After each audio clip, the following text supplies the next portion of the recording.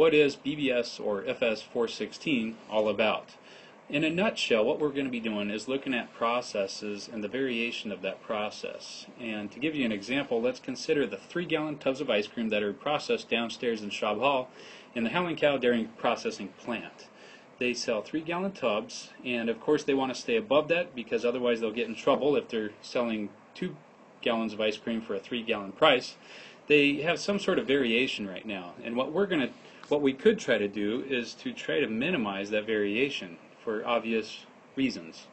So in order to do that, what we're going to do is I'm going to teach you how to follow the 6 Sigma process, where we use this system of defining a problem, measuring the problem, analyzing the problem, improving it, and then controlling it. And to do that, I need to train you how to apply various tools of quality. Some tools will be relevant for the define phase, others will be relevant for the measure phase, analyze phase, control phase, and so on. Some tools will be relevant for more than one phase. To give you an example, one of my favorite concepts is control charts.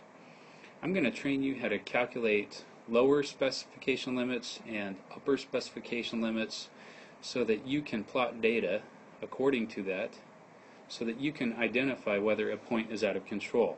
And as you do that, you'll be able to move from this type of a curve to this type of a curve. And then once we accomplish that, we'll be able to analyze those points. We'll also be able to revise these specification limits. So that's one example.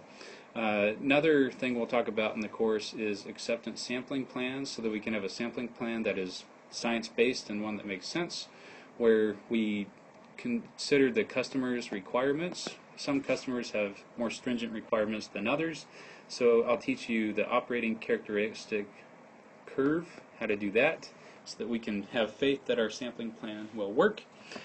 Before we do all that, actually, I'll teach you basic tools of quality like Pareto charts that help us to identify the sources of variation.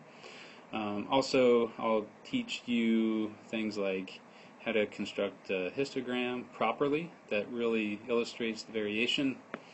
Let's see, what else? I will also teach you the theorems of probability so that we can further identify causes of variation and tools like this. So in a nutshell, what we're doing is we're trying to minimize the variation of a process.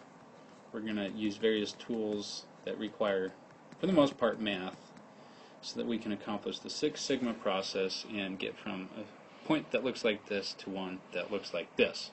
I'll look forward to seeing you Thursday morning, and I'll talk to you later.